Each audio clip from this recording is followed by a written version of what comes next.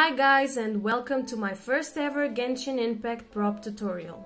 Today I'll be making Shenhe's headwear using some basic and affordable materials anyone can work with. So let's get to it. Starting off with the base of this headpiece. I drew its pattern on paper and pinned it to a piece of XPS foam. I then grabbed a pencil and used it to outline the shape of the base on the foam.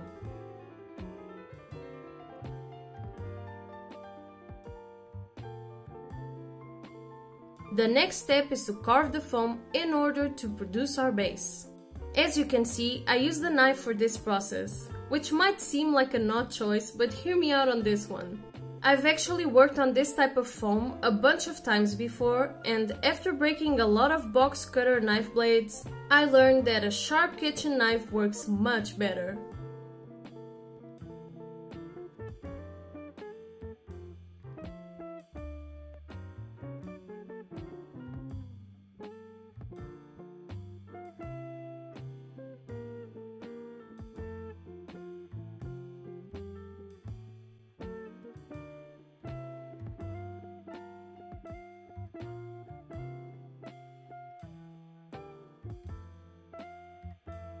Now that our base has been successfully carved, it's time to make it a little smoother with the help of sandpaper. Oh, and by the way, there's gonna be a lot of sanding on this video, so please bear with me.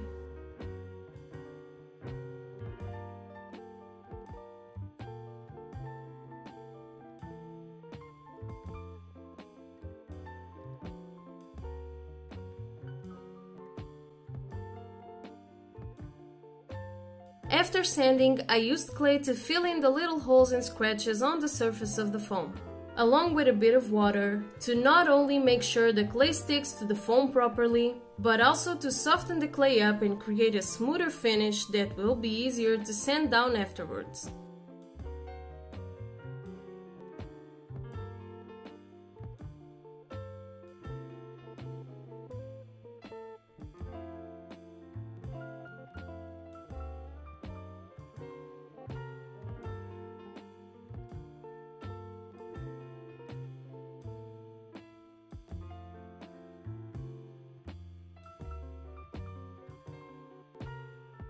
And after leaving it for a few hours to dry, we're sanding again.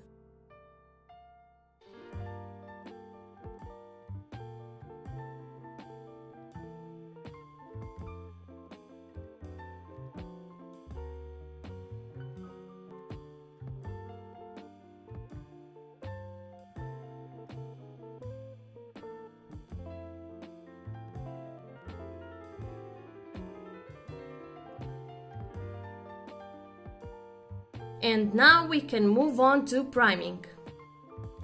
I'm using wood glue as a primer and a brush to apply it as evenly as possible.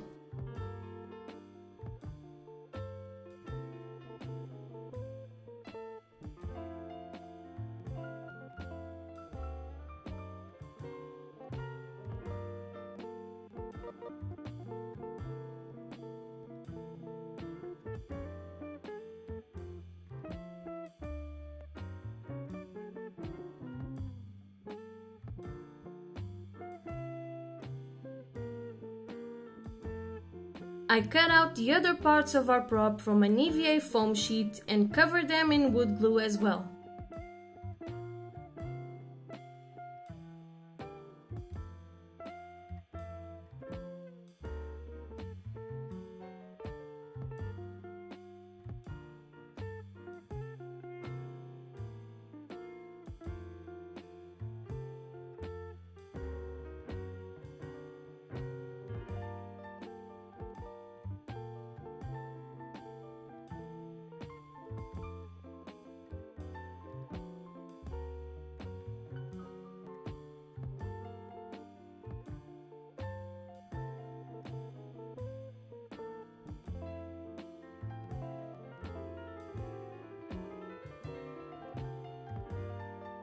After letting everything dry, it's finally time for some color.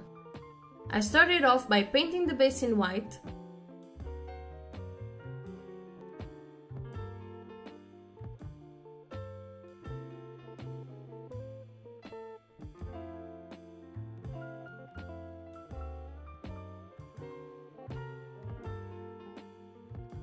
And after a couple of layers with a bit of drying time in between them, I moved on to the two red pieces.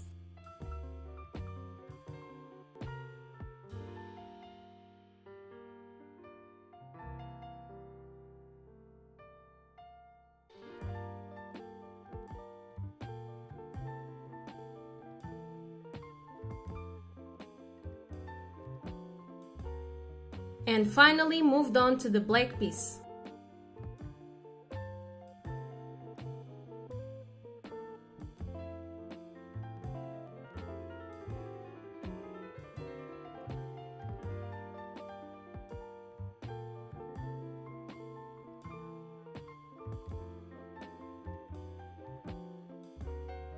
I did 2 layers of paint on each foam piece to get a bit more pigment and intensity from the colors.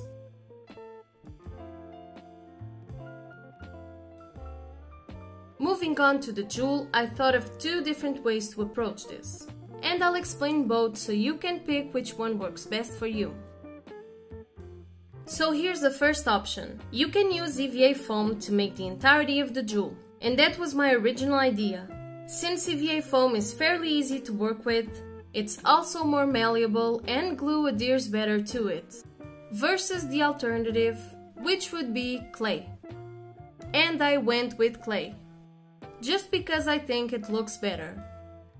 So in order to solve the glue adherence issue, I'm using EVA foam as a base. And then I'm using clay to sculpt the jewel piece by piece. I also used water to soften the clay and to wet the foam so the clay sticks better to it. And then I just sculpted and sculpted until I was satisfied with the results.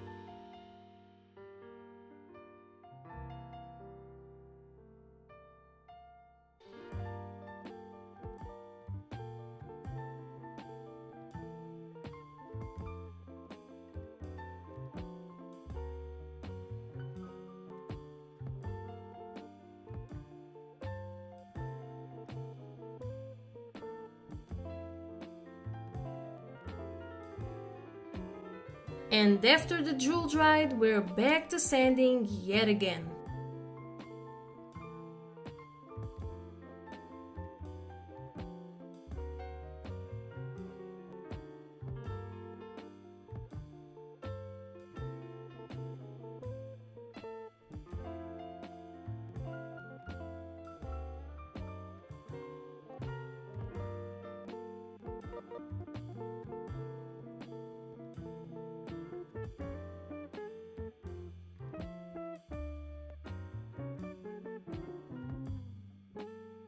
And after sanding, I apply the thick layer of primer on the entire jewel.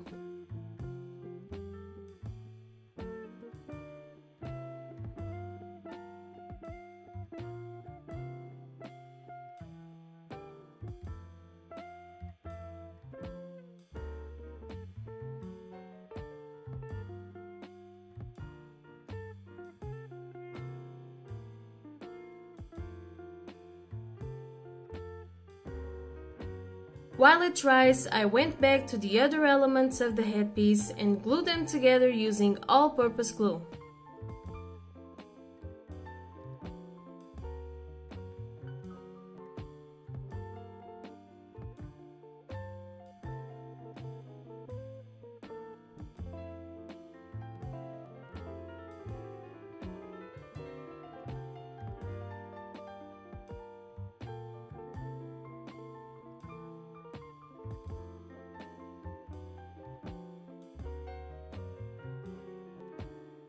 I spray painted the tulle and hand painted the crystals part as carefully as possible. Then I did some shading with makeup. Yep, actual makeup. Believe it or not, the sole purpose of this eyeshadow palette is to shade props.